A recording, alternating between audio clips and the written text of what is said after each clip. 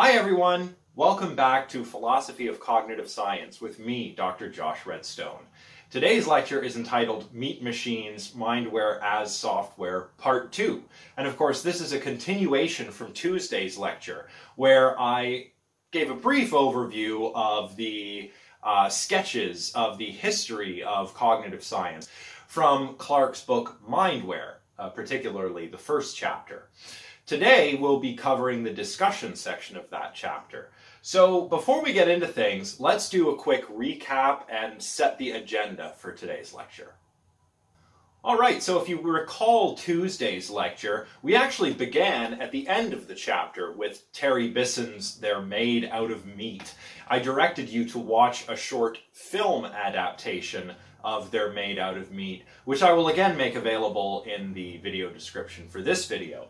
But that's where we started, and I wanted you to keep this running analogy, this meat machine being the way Marvin Minsky describes the human mind brain, in mind as we cover all of this material, and indeed as we proceed throughout the book. So that's where we began. We also talked about, with respect to the historical considerations that Clarke discusses here, we talked a lot about developments in formal logics and the power of formal systems to respect semantic properties, even though they are blind to semantic properties and operate only on syntactic properties. We talked a lot about Turing machines, another important development in the history of cognitive science. Of course, we also spent a little bit of time talking about substance dualism, namely the variety we get from a thinker like René Descartes, where we have non-physical mental substance and extended physical substance. And we also talked a great deal about computationalism and functionalism. And we'll be talking a lot about this stuff today, as well as we cover the rest of Chapter 1. Today, of course, we're going to be exclusively focused on section 1.2 from Clarke's book. We're going to consider these 4 points of discussion that Clarke lays out. You know, after having sketched out functionalism and computationalism and important developments in formal logic and computer science and philosophy that kind of gave birth to cognitive science, he then says, let's stop and question these things. Let's start to worry about them. That's what we'll be doing today. Discussing, critically analyzing, maybe worry a little bit about whether we're perhaps being a bit too materialist or too physicalist. So, what are these points of discussion? Well, the first point of discussion is the question, why treat thought as computation? Last time, of course, we talked a lot about how powerful this mind as computer, you know, this meat machine analogy is. But now we'll come back and look at it with a bit more of a critical eye. The second point of discussion is a question that reads, is software on autonomous level in nature? This sounds a bit abstract here, but you'll see what I mean as we get into it. We're also going to be talking about the differences between mimicking and modeling versus, say, realizing or implementing different types of behaviors. In this case, intelligent behaviors, because of course we're talking about intelligent machines, be they meat machines or digital computers. Does a digital computer that, say, does a bit of natural language processing that you could carry on a conversation with, is that merely mimicking human intelligence, or is that a legitimate form of intelligence? That's a question we're going to touch on a little bit today as well. Finally, at the end, we're going to discuss consciousness, information, and pizza. The reason we're going to talk about all of this stuff is because we haven't really touched on this question yet, the question that Clarke is going to touch on during this point of discussion. And that question is, what kind of phenomenon is consciousness? Is consciousness an informational phenomenon, or is it an altogether different type of phenomenon? We'll discuss that when we come to this last point of discussion from Chapter 1 in Clarke's book.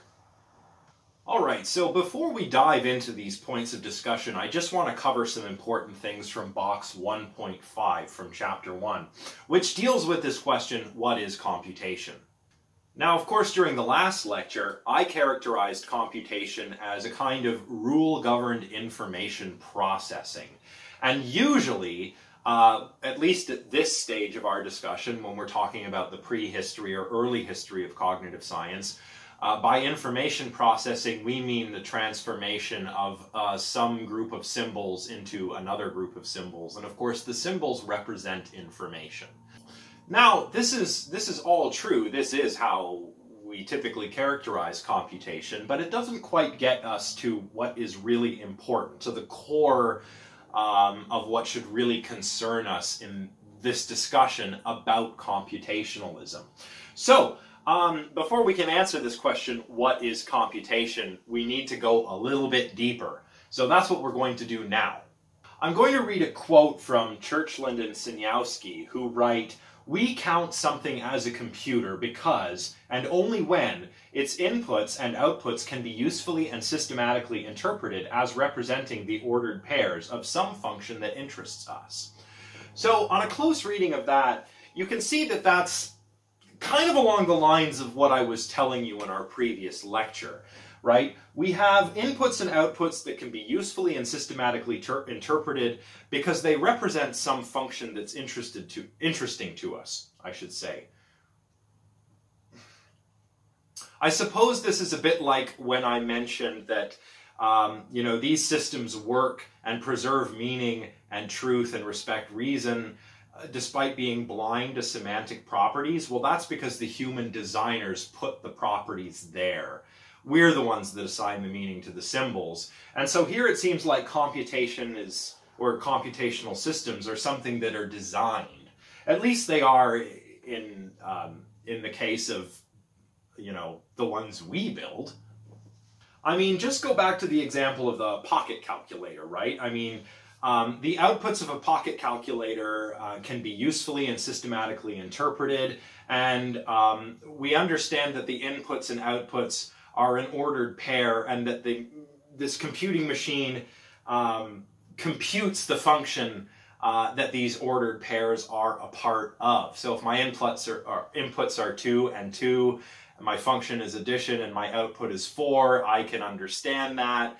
That's great. That's computation. And the physical states of the machine map onto the computational states of this arithmetic function, right? And that's great, but it kind of overlooks something. I guess the problem here that Clark is drawing attention to is that this is pretty interpretive, right? And it depends on there being a human programmer. But obviously there is no human programmer of the meat machine in your skulls. So maybe we need something a little bit more robust and objective here. So David Chalmers has a similar idea. He thinks that something is computational if and only if, quote, the causal structure of the system mirrors the formal structure of the computation. So again, in the case of the pocket calculator, the causal structure is the physical structure of the device, and the formal structure is the form of the actual computation, the transformation of some symbols into other symbols, of 2 plus 2 added together into 4, right?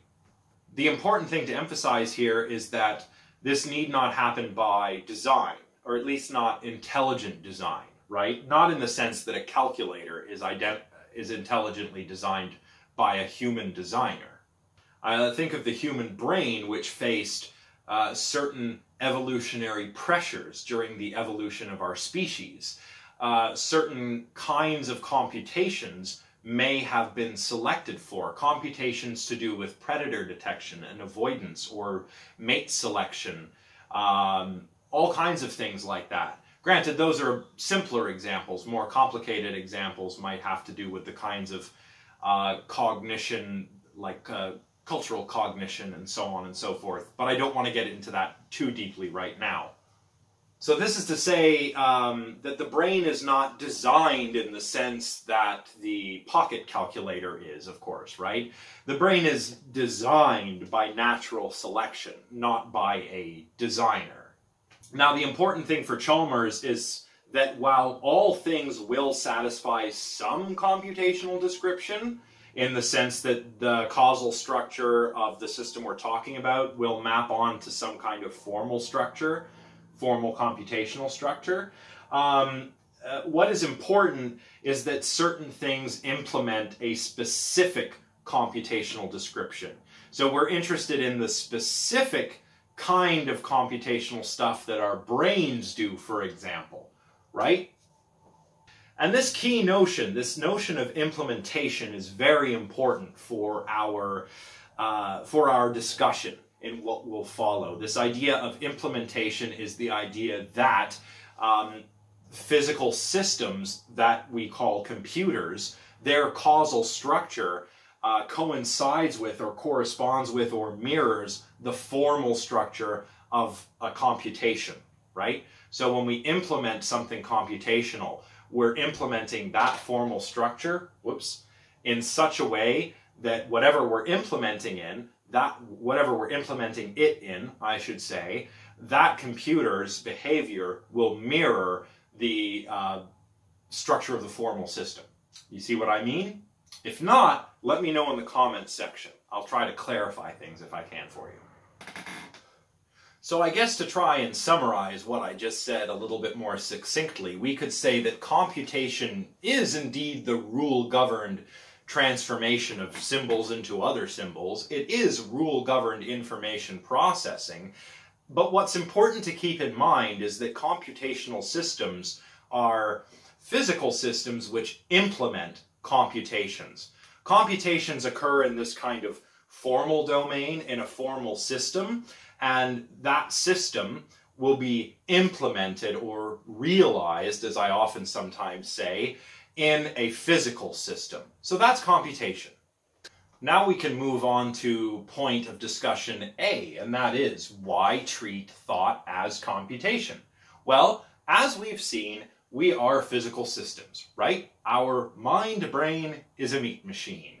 It's a kind of natural computer. So in a certain powerful way, it's not all that dissimilar from a calculator, although in important ways it is dissimilar from a calculator as well. So thinkers are physical systems, and we display reason-respecting behavior, right? Our behaviors, our computational behaviors, the behavior of the meat machines in our brains, in our heads, tends to preserve reason and respect truth.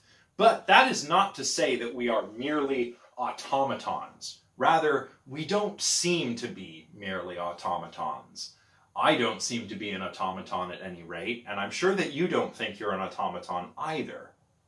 Instead, thinkers are guided by reasons, by beliefs, by desires, by feelings, by ideas, and so on and so forth. We generally appeal to these kinds of things when we try to explain and make sense of our own behavior, and when we try to make sense of the behavior of other people as well. Now, without getting too far ahead of ourselves, the thing to pay attention to here is how physicalist do we really want to go? We saw hints of this worry last time in our previous lecture, right? We want to dispel the mysteries and magical flim-flam of dualism, right? This idea that there is physical stuff and mental stuff raises more problems than it solves. The big problem being the mind-body interaction problem. But we don't want to go strictly physical necessarily either, right? We want to leave some room for functional descriptions of the systems we're talking about, right? This was the problem that Putnam had with identity theory that I talked about towards the end of our previous lecture. So you can imagine a scenario like that put forward by Zenon Polishin, a cognitive scientist who has worked closely with other figures who we'll talk about today, like Jerry Fodor. Polishin has this scenario he asks us to imagine of witnessing an accident and realizing that somebody may need help, and forming that belief that someone needs help and a desire to help them, and subsequent beliefs that you can reach help by going to a payphone, or probably your cell phone nowadays, and dialing 911 because you believe if you do that an ambulance will come. And you know, this chain of beliefs and desires is what causes you to behave a certain way and what explains your behavior as well. Indeed, we don't tend to explain the behavior of thinking beings in these kinds of situations, or indeed in any situation, in any number of situations, just by appealing to physical states in the brain. That would be kind of weird.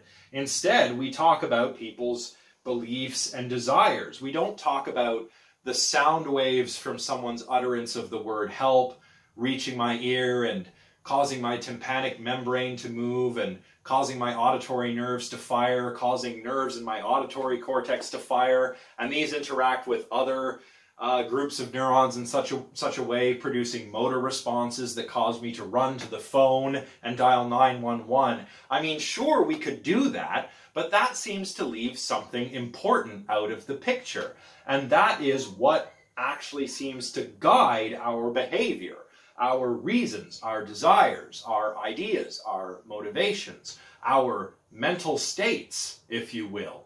I guess a good way of putting this is that what is key in explaining behavior, whether it's the behavior of somebody who witnesses an accident and decides to call for help, or the behavior of somebody just getting up and going to the fridge to get a drink because they're thirsty, what's important here are the reason-guided aspects of our behavior, not the raw physical states of the brain and the nervous system.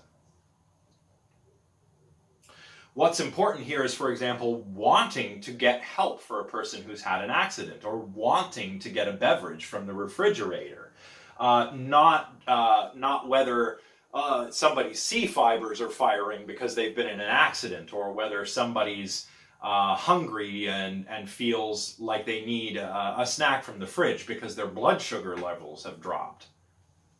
And you may have noticed there is a kind of dualism, I suppose, kind of sneaking back in here, but it's not a substance dualism. It's maybe a kind of methodological dualism, right? Here we're not interested in two different substances like mind and matter. Instead, what we're interested in is matter, a substance, and some of its properties, its reason-respecting properties, or the reason-respecting behavior of systems that are made out of matter. Jerry Fodor, again, a longtime collaborator with Zenon Palishin, had a similar argument that he offered. He thought that trains of thought such as, it's raining, so I'll go inside, are content determined. This is to say that the transition between these different computational states, or cognitive states, or mental states, or whatever you want to call them, are determined by the content of those states. So let me try and break that down for you right now. So Fodor very famously argued that in the mind there are symbol structures, that is, symbols or combinations of symbols that represent information. Here they might represent states of affairs, like it is raining, and perhaps in a context where it is raining, they would guide and generate behaviors like going inside, or even prior to behaviors, they generate beliefs and desires. The belief that it is raining because you see water droplets falling from the sky and you're beginning to get all wet, and you form the desire to go inside where it will not be raining. Fodor actually dedicated entire books to this idea, which he called the language of thought hypothesis. He, of course, argued that in the mind, or rather, our mind is a symbol system. We don't have a symbol system in our mind. Our minds are symbol systems. The symbol system in question is what he called the language of thought. It's a formal language, not a natural language. So that means it's more like a logical language, like propositional logic or the predicate calculus. It's not a natural language like English. The symbols in the language of thought can have content. They can be about things. And there are rules represented with other symbol structures in this system as well. Rules that govern the transformation of symbols into other symbols. The legal moves in the game of thought, if you like. So this is what Fodor means when he says that transitions between, thoughts like it's raining to I'll go indoors are content determined. And if Fodor's right, if he's right that the mind works this way, then of course the mind is a computer exactly in the sense that Clark describes computers in this book, in Mindware. So why treat thought as computation? Well, it works. As Clark says, Reason-guided action, it seems, makes good scientific sense if we imagine a neural economy organized as a syntax-driven engine that tracks the shape of semantic space. So like Chalmers said, a computational process is something that implements a computation, mirrors the formal transformations of the computation in the physical structure of the system. And our minds, according to Fodor, work like this as well, because they are symbolic information processors. We think using this kind of language or language of thought, or mentalese as it's sometimes called, a formal language that is a bit like a logical language. It tracks the shape of the semantic space, even though it seems to be blind to the semantics, which may sound a bit weird considering that you probably don't have the sense that you don't know the contents of your own mind, but bear with me. So, why treat thought as computation? Well, as I said a moment ago, it works. And although some of the claims that are going on here might seem a little counterintuitive or even a little disturbing in the same way that the meat machine analogy might be a little bit disturbing or alien, it is very powerful, and we are just scratching the surface here. Again, let me remind you. So, if any of this is unclear or a little counterintuitive, I hope that it will become clearer as we proceed through this class. But in any case, that's all I'm going to say about point of discussion A. Now we'll turn to point of discussion B. Is software an autonomous level in nature? So, this mindware as software analogy that Clark is using is powerful, but as he points out, it can also be a little bit misleading. It's misleading in the sense that it promotes this crisp level distinction between algorithms and hardware, right? And it's not clear that such a distinction even exists in nature, or whether we are putting this distinction there ourselves. I guess a better way to put this is that human computer scientists and artificial intelligence specialists and people like this make a theoretical distinction between hardware and software, hardware and algorithmic level stuff. David Marr did this, the famous neuroscientist, and we will talk more about his work in this area in future classes. But suffice to say for now, Marr distinguished between certain levels of analysis, like the implementational level, which is all about the hardware, and the algorithmic level, which is about the information processing steps. That's great for computers, but it's unlikely that nature has built such a distinction into natural computational systems. What this means is that we should expect to find biological computational strategies, different kinds of mindware out there in the world, and in people's minds, in non-humans, animals' minds, so on and so forth. We should find computational strategies in these places that achieve fast results, at least fast enough for the purposes of surviving and propagating your genes, using slow, imprecise wetware. This, of course, means that we need to pay close attention to the biological details here. We can't ignore the brain, as cognitive scientists did, up until the 1980s, when the neuroimaging technology was finally good enough for us to take a look at what goes on, information processing-wise, in the brain.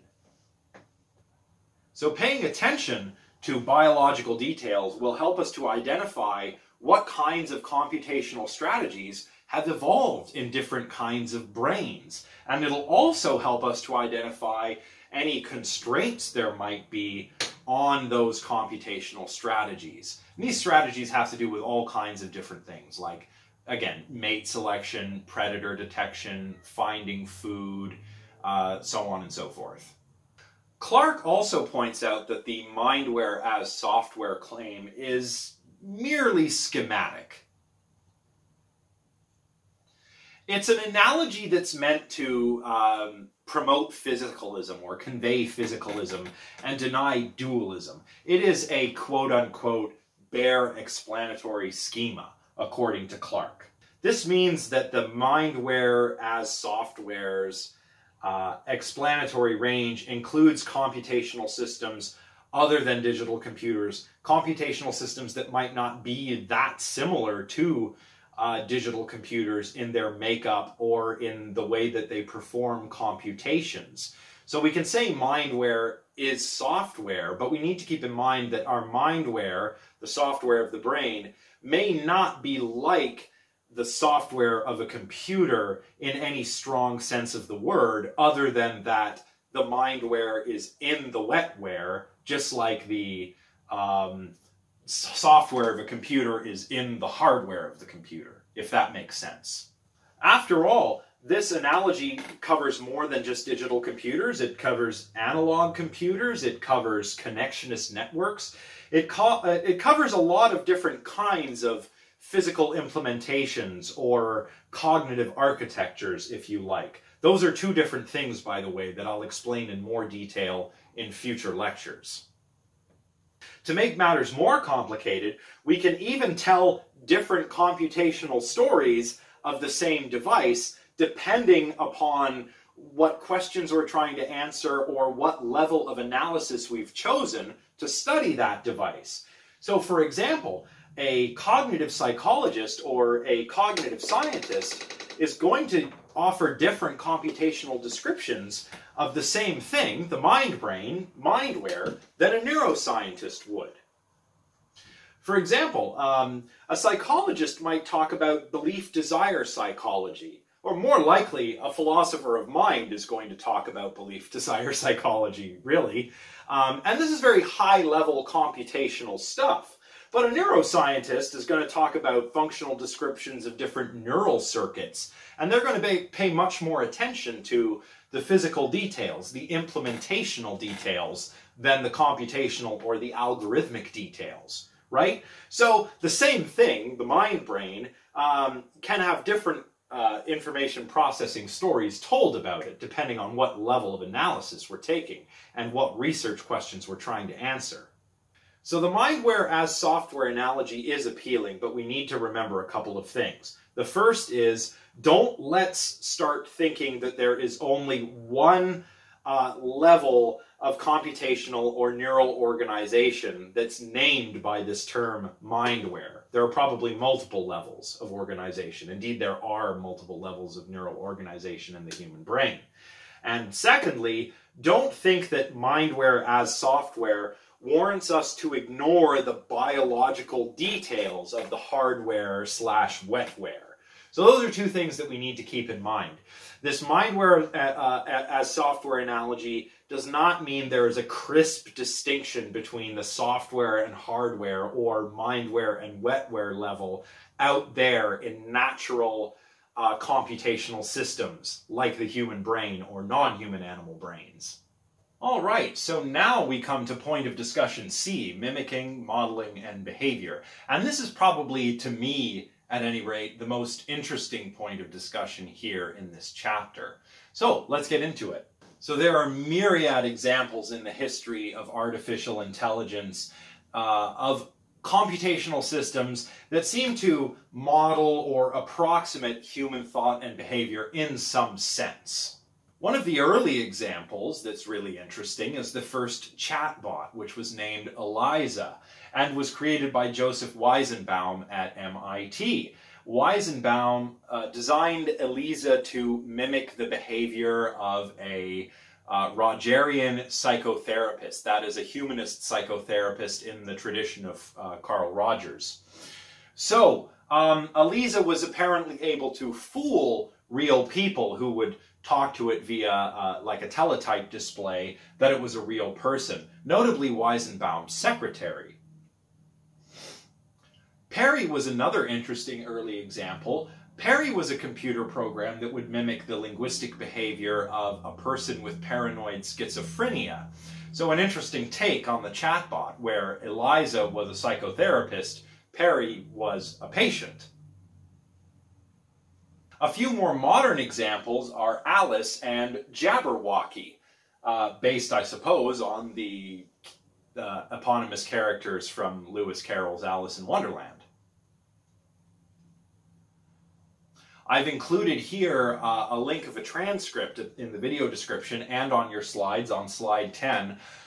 It's a transcript of a conversation between Alice and Jabberwacky, and it's actually quite humorous. It went viral a few years ago, so perhaps you've read it already, but if not, I highly recommend you take a look. Even if you have read it, go ahead and refresh your memory by clicking the link below in the description.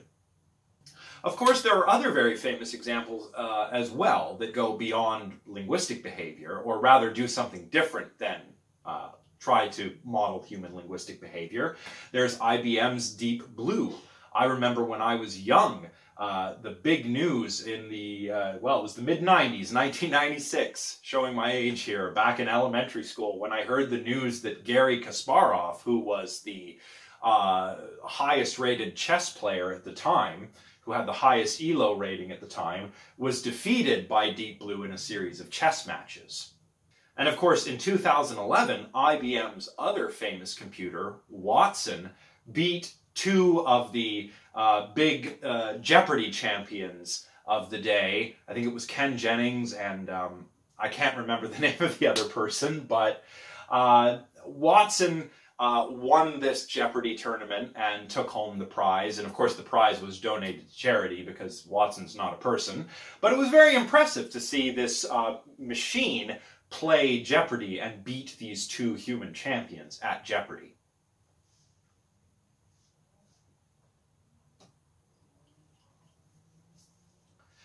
Now, as Clark points out, computer programs often seem like, quote, shallow and brittle simulacrums of the kind of understanding that humans and other animals manage to display. Does that apply to these examples? And if so, are these just the initial hiccups as we try and build intelligent machines? Or are they indicative of a fundamental problem with our understanding of intelligence and, more broadly, with AI and computer science in general? Well, if we're going to tackle questions like this, we need to remember that there are certain questions that we have to keep separate. So we need to make sure to distinguish between questions like, are these computer programs good models of human intelligence? And questions like, are these programs displaying real, albeit non-human forms of intelligence? So, is a program like ELIZA a good model of human intelligence, or is it a bad model, yet still intelligent in its own way?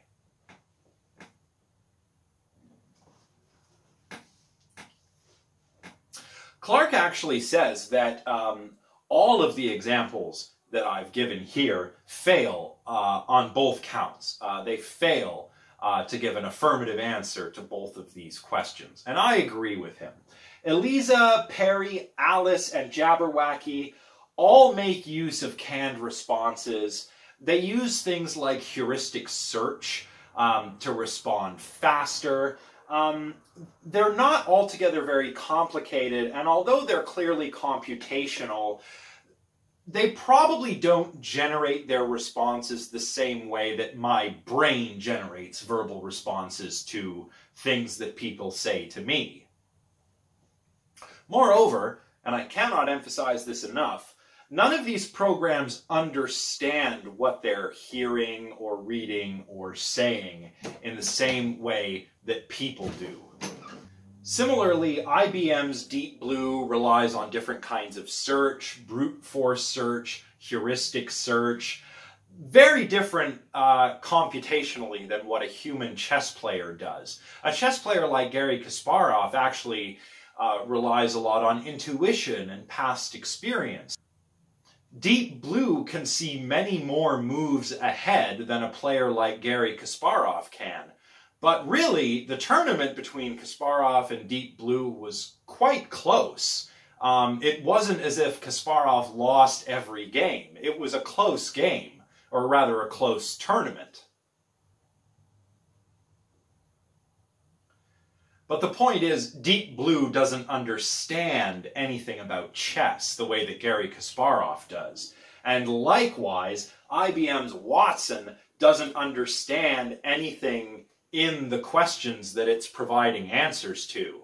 Or it's Jeopardy, so I guess I should say in the answers it's providing questions to. So computer programs like these, whether we're talking about ELIZA or Perry or Deep Blue or Watson, do not seem to display faithful models of human psychology. They are impressive, but they don't compute the same way that we seem to compute. Okay, so maybe they think in their own non-human way, but the simplicity of the computations that are actually involved makes some people uneasy to grant this.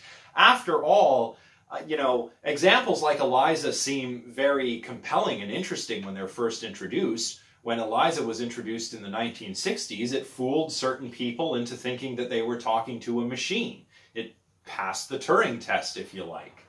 But now, ELIZA, to all of us, and the level of with our level of exposure to the level of technology that we possess, ELIZA does not seem all that impressive, and we can easily see that it's not that intelligent.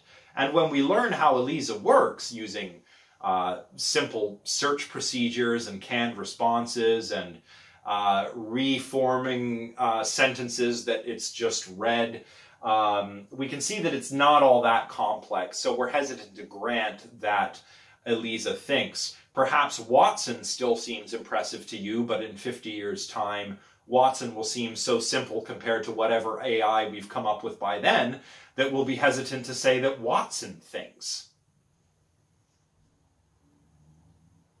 Now, we could, alternatively, insist that all cognitive systems run on the same computational fundamentals, if you like. And maybe one day science will recognize these fundamentals of cognition.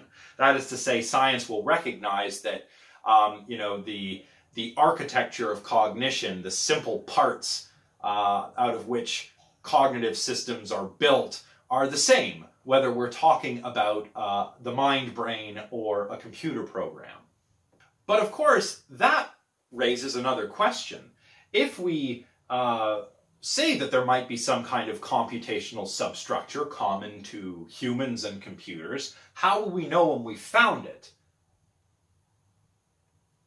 In other words, what kind of computational substructure is required before we can justifiably say that some physical system, be it a computer or a brain, thinks? And how would we know when something is implementing such a substructure?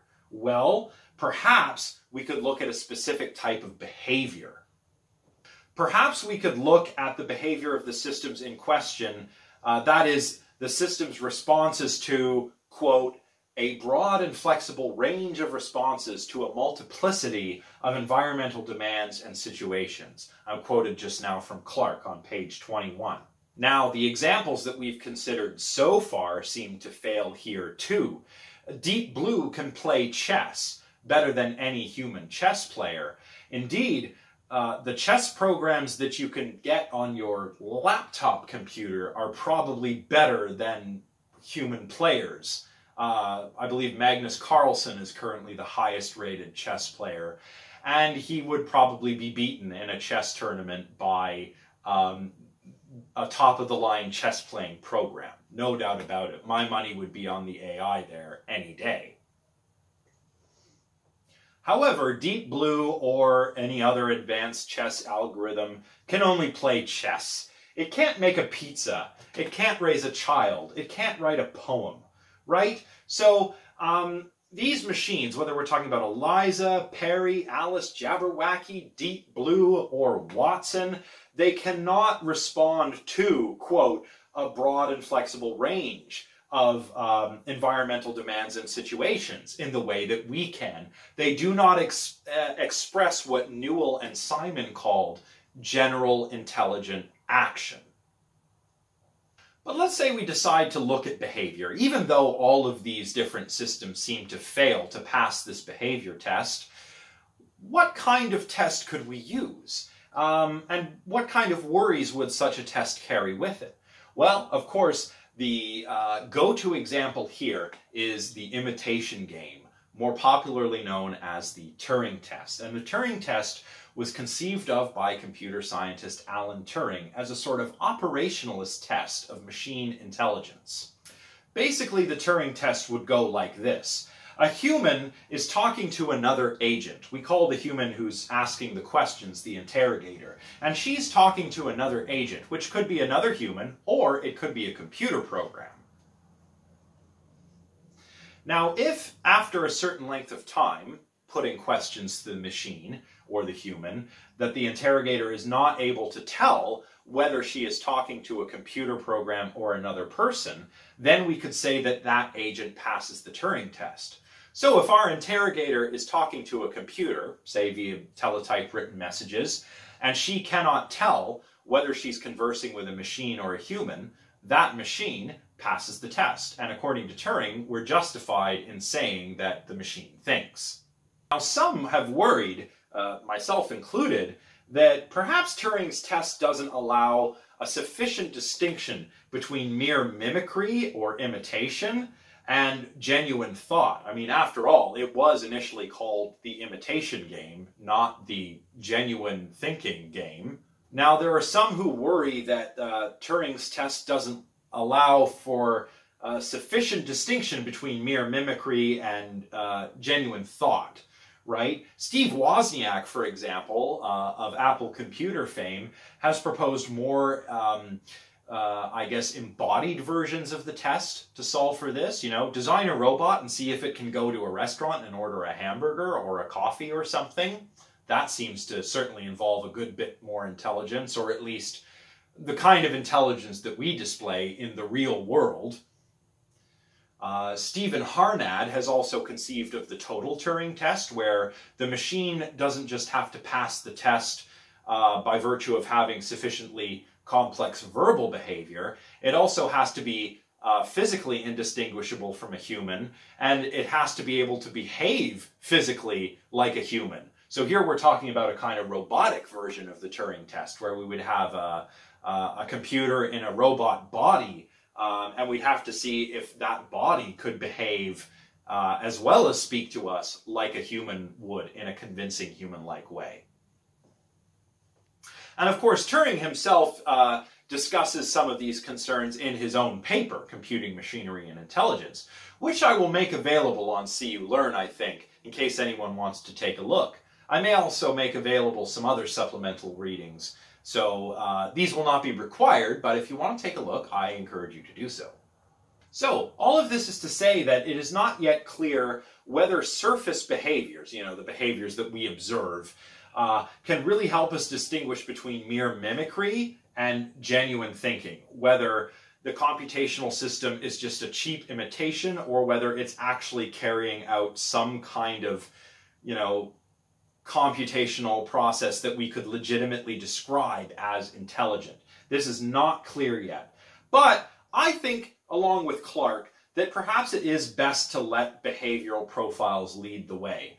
That is to say, tests like the Turing test are not open and shut. And even, you know, I've even mentioned examples where we could say perhaps that, you know, early computer programs like ELIZA seem to have passed the Turing test. They would not pass it now. And indeed, as discussed in one of the boxes in this chapter, that we have things like the Bott Prize, the Lubner Prize. We have these competitions where people can enter their computer programs to see if they can pass a version of the Turing test, but they're never really that impressive.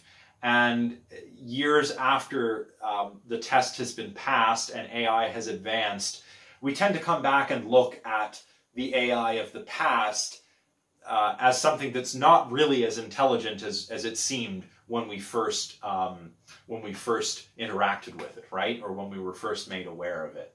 So I think it's best to let these behavioral profiles guide the way. That's what Clark thinks as well. But we need to do so with caution, if you like.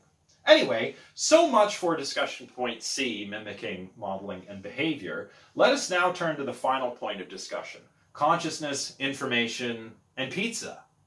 So far, we've been confining our discussion to, you know, intelligence.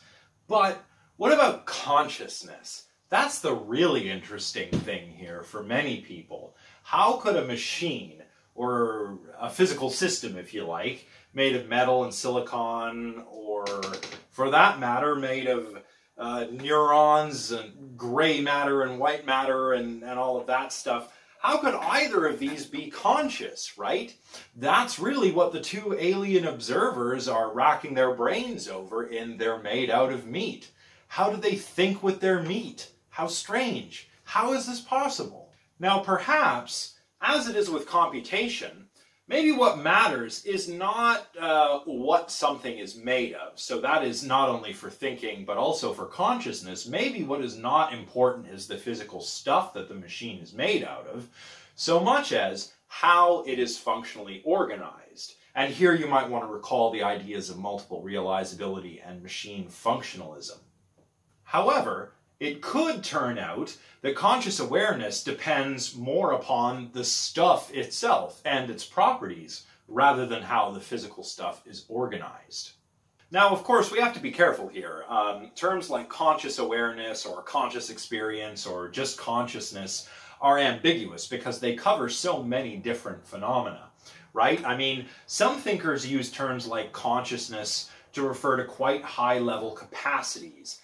Perhaps metacognitive capacities, like our ability to think about our own thoughts or think about our own feelings. So metacognition is thinking about thinking, not merely thinking. Some people mean something like that. Others simply mean something like the difference between being awake and being asleep. If you're awake, you're conscious, and if you're asleep, you're unconscious, right? So there's many different ways that these terms are thrown around. For us, the relevant meaning or the relevant sense of the word consciousness or related terms like conscious awareness or conscious experience is that there is something that it's like to be conscious. That is, as Ned Block says, this is what he calls phenomenal consciousness. There's a what it's likeness to being consciousness. There's something that it's like to sit here and talk to you via this lecture. There's something that it's like to take a sip of coffee. So for us, consciousness just means that there is some kind of qualitative, phenomenal, first-person subjective experience there. That's what consciousness is for our purposes. You can think, for example, here, if you like, of the difference between some electronic sensors that can detect explosives, which Clark mentions in his book. Certain electronic detectors can detect the presence of plastic explosives, for example, the same way a bomb-sniffing dog would. But there's nothing that it's like to be an electronic explosives detector, as far as we know. But there is something that it is like, probably, to be the bomb-sniffing dog. The bomb-sniffing dog has qualia, right? Qualia are these ineffable, qualitative features of our experience, like the bitterness of coffee, or the redness of a rose, or something like that, right? Yeah. Singular, quail, plural, qualia.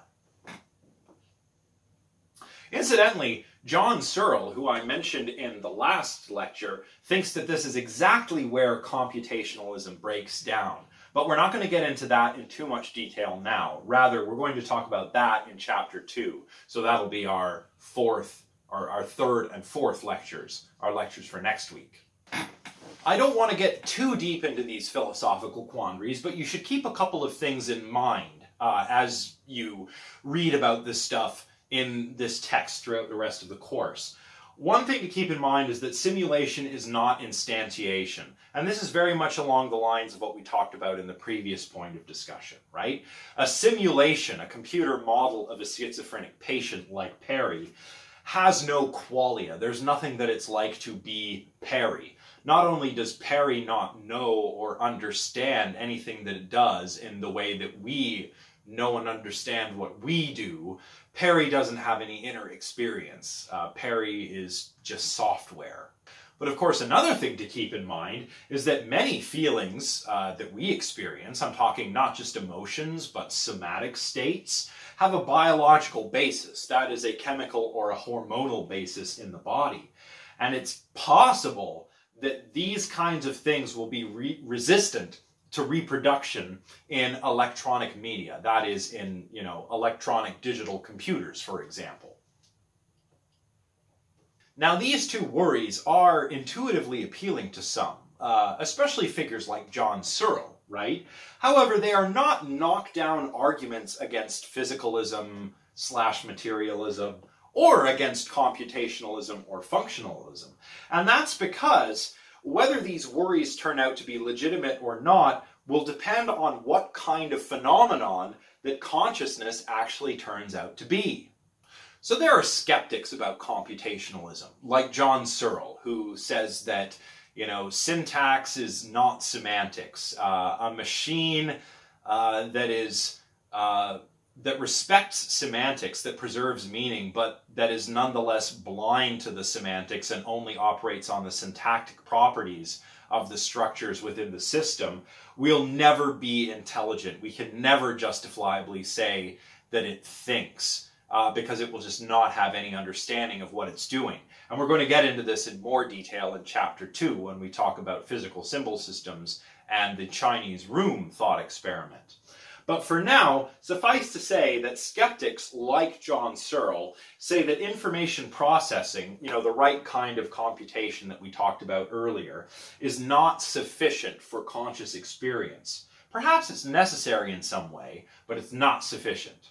So here, somebody like Searle, or another skeptic about computationalism's ability to explain consciousness, might say that even if the computational or functional description of a system is complete, it lacks all of the hormones and synapses that we find in real brains. So even if I, create a computational system that accurately mirrors the computational system of the mind brain, it doesn't have, real physical stuff that it might need, like these neurotransmitters. Neurotransmitters are a kind of chemical that we find in the brain. Synapses or connections between neurons. We don't have all that stuff. We don't have in a computer the causal powers, that's what Searle would cause them, that brains have. So that's one of the worries that these skeptics about computationalism have. So even if the system behaves like us, say I build a robot that it's artificial, it's not biological, it's got silicon circuits and microchips and wires, and I've got a great implementation of all the computational details of the human brain, but it doesn't have any of the biological stuff with the necessary causal powers for consciousness. So it's all dark on the inside. Basically, my robot is a philosophical zombie. Indeed, John Searle actually presents a chilling scenario, which I think they may have also used in an episode of Star Trek Deep Space Nine. I don't know the episode, but basically the scenario goes as follows. Your brain is gradually replaced with artificial implants, right? Perhaps you have some kind of degenerative brain disorder, right? So we replace the defective parts of your brain with these artificial implants. And Searle imagines that as this is done, your behavior remains the same, but your conscious experience actually shrinks. You end up, after your entire brain has been replaced, as a philosophical zombie, as something that physically is identical to you and behaviorally identical to you, but that has no conscious experience. That is what a philosophical zombie is. It's quite a chilling scenario. But of course, others disagree. Daniel Dennett, in his book Consciousness Explained, has argued very compellingly that we are a kind of zombie, but we're a kind of self-monitoring zombie. And through this self-monitoring of our zombie mind brain, that's one way to explain conscious experience. But we don't have time to get into the details of that right now. Now, of course, all of this, whether this skepticism about computationalism is warranted, again, depends on what the role of the biological stuff is, and in turn, what kind of phenomenon that consciousness is. Does the wetware of the brain affect information that flows through the system and only affect information that flows through the system? If that's what's going on, if all of these hormones and chemicals and neurotransmitters are just kind of like modulators in this big information processing system that is the brain, then perhaps we could realize it or implement it in some other medium. Perhaps we could have virtual neurotransmitters in an electronic computer, for example. Perhaps mind-altering drugs for a robot would be like software packages that you have to download into your robot brain. Just like how mind-altering drugs in humans are chemicals that are similar enough to endogenous chemicals in the brain that they affect the way information flows through the wetware in our heads. So that is one possibility, that it's not the causal powers of the stuff, it's the functional role of the physical stuff in our brains. It's not that we have specifically dopamine and serotonin and norepinephrine, but it's the information processing regulation roles that these chemicals play that is important. And if that is what explains conscious experience, well, then we might be able to implement it in another system, an artificial system like a computer or a robot, for example.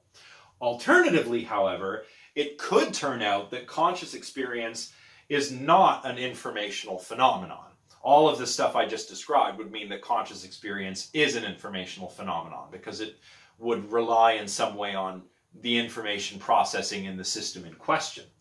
But if that's not the case, it may be the case that consciousness depends on an as yet undiscovered property of the physical stuff that brains are made of. Gray matter, white matter, different kinds of neurotransmitters, things like this, right? It could be that they have some undiscovered causal powers or causal properties, and that is what explains consciousness. This is something that the philosopher David Chalmers argues for. And sometimes we call this property dualism. Property dualism is not exactly like substance dualism or methodological dualism. Property dualism just says that, well, there are perhaps physical properties to matter, but perhaps there are also mental properties to matter. Although this, on the face of it, doesn't seem as far out as substance dualism, it does raise some issues related to what we call panpsychism. Again, I don't have time to get into panpsychism right now, but if you have any questions about what this is, let me know in the comments section. So if you want, you can think of it like this to try and make things more concrete. This is following an example that Clark offers in the end of chapter 1 in his book. Your lunch order. Say you decide to order a pizza for lunch. Your lunch order is an informational phenomenon. You can send it over a website or an app. You can call it in. It's informational. But when you get a pizza, the pizza is not an informational phenomenon, right? The pizza is just the pizza. You could, if you wanted, order a pizza on the internet pizza server, but you'd receive a delicious looking image of a pizza on a website and not an actual pizza. And this is the kind of thing that thinkers like Chalmers and Searle are a little concerned about, and to a certain extent Clark as well, although I don't think Clark goes into this kind of property dualism stuff. Clark is much more of an extended mind guy. But in any case, somebody like Searle is worrying that computationalism, or at least the picture of the mind that we get from computationalism, is a bit like ordering a pizza on the internet pizza server and not receiving a real pizza, just a picture of a pizza. Searle doesn't think that pizzas are informational, like our internet server pizza is. Pizzas are real pizzas.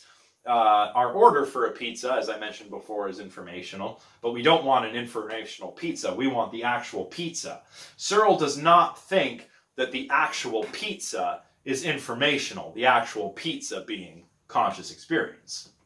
In other words, what the pizza is made of matters for somebody like Searle or Chalmers. We can't make a pizza out of ones and zeros, just like we can't make a conscious thinking system out of ones and zeros. We need materials with the right causal powers, brains. Just like to make a pizza, we need the right materials: dough, cheese, sauce, toppings, etc. So to sum all of this up, if consciousness is an informational phenomenon, then a computational account like, for example, the sort of thing that Jerry Fodor or Xenon Polishin offers might explain consciousness. But if consciousness is not an informational phenomenon, if it depends on the physical properties of the matter that makes up the system that is conscious, then maybe you need a different kind of account to explain consciousness. We might need a property dualist account, a bit like Chalmers or Searle's account to explain consciousness. But of course, we're not going to be able to answer this question in this class. But who knows? Maybe one day in the future, one of you will help to answer this question. That's why you're in this class after all, right? So to sum all of this up, if consciousness is an informational phenomenon, then a computational account, like for example, the sort of thing that Jerry Fodor or Xenon Polishin offers, might explain consciousness. But if consciousness is not an informational phenomenon, if it depends on the physical properties of the matter that makes up the system that is conscious, then maybe you need a different kind of account to explain consciousness. We might need a property dualist account, a bit like Chalmers or Searle's account to explain consciousness. But of course, we're not going to be able to answer this question in this class. But who knows? Maybe one day in the future, one of you will help to answer this question. That's why you're in this class after all, right? All right, everyone, so that is everything for today. We have finished Chapter 1. We started last time by talking about Chapter 1.1 and 1.3, and of course today we filled in the gap by looking at the points of discussion from Chapter 1.2. Those points of discussion were, why do we treat thought as computation?